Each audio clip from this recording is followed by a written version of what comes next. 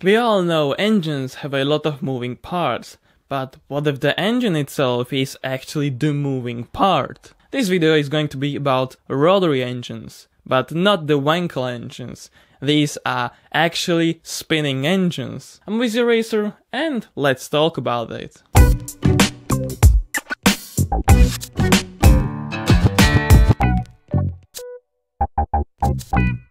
First one being Megola bike, and it was a front-wheel drive bike that had an engine mounted inside the front wheel, geared 6-to-1 to the front wheel. There was a gearbox, but there was no clutch, so the engine had to be stopped when you come to a full stop of the bike. It was air-cooled with side valve and twin tanks, one for the fuel and one for the oil, because it was a total loss oiling system.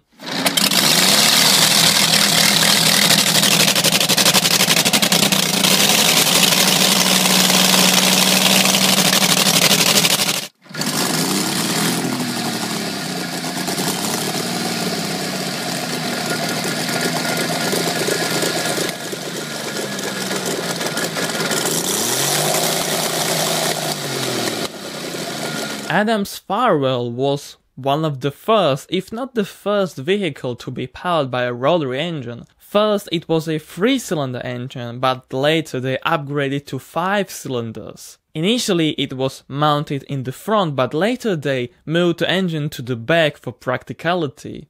They kept producing these 3 and 5 cylinder engines up until 1912 with up to 50 horsepower.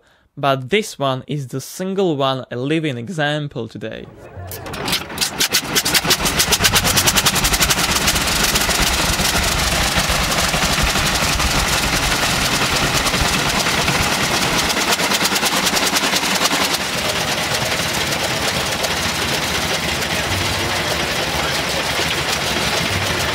A company called Gnome has very favorite rotary engines. They are called Rhones, and it was a 9C and a 9J engines, one smaller and the one 15-liter, 32% more powerful. They were single-row 9-cylinder air-cooled engines with push-rod operated valves and copper intake pipes. It also used a total loss oiling system and were produced under license in Britain, Sweden and Germany.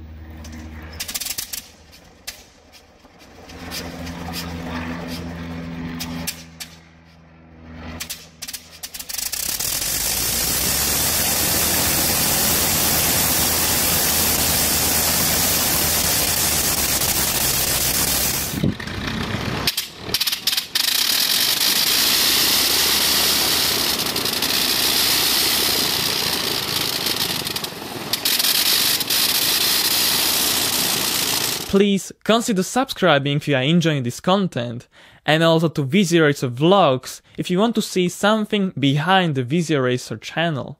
Oberursel Ur2 was a German engine licensed from France, but when the World War I began, they actually copied their engines, the 7, 9 and even 14-cylinder engines. It has to be acknowledged that their engines were the most powerful, and they even had a 200 horsepower 18-cylinder engine with 33 liters of engine volume. This company was later sold to Rolls-Royce Deutschland in 1990.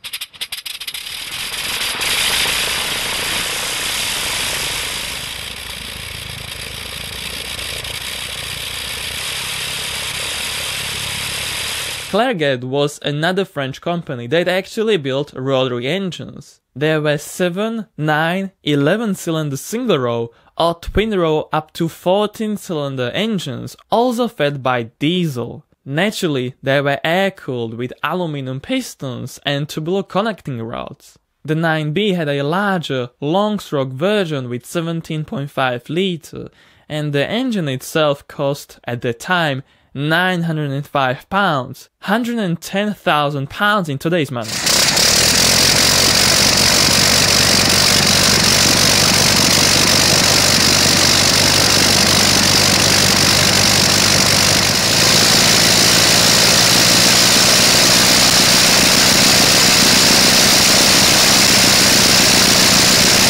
Inspired by Clerget, Bentley came with these engines as well. First it was the BR1, but later they upgraded and enlarged the engine to BR2. The BR2 was the last rotary engine to be ordered by Royal Air Force.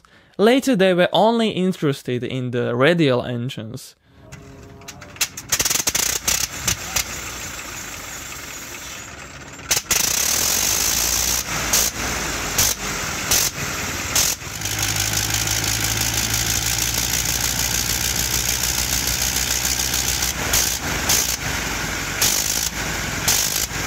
Last one on this list is Gnome Omega, a smaller brother to the Rhone, and it was a 7-cylinder engine with 7.8 liters of engine volume.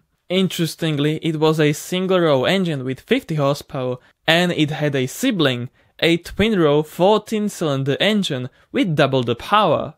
Interestingly, there was an automatic pressure-driven inlet valve in the pistons.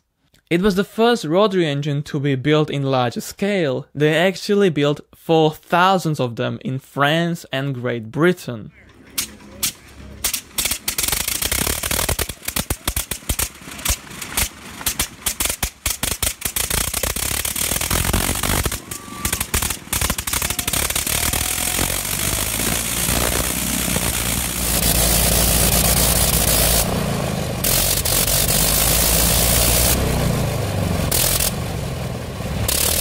I really hope you learned something new today. Tell me in the comment section what you like and what you would like to see in the next videos. And stay cool. Thank you very much for watching and see you in the next one. Cheers!